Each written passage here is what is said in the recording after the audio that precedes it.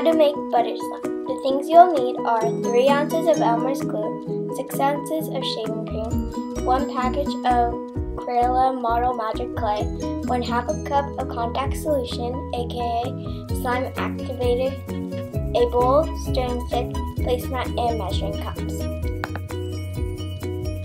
So let's get started. So the first step is to add your 3 ounces of Elmer's glue with your 6 ounces of shaving cream into a mixing bowl and stir until it looks like melted marshmallows.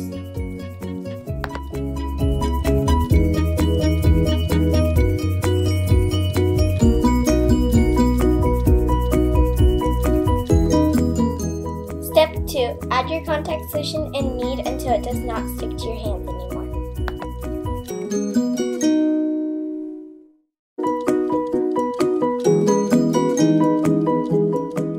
Now add your Model Magic Clay until you get your color that you like. You can use whatever color you want. Here I use a teal color.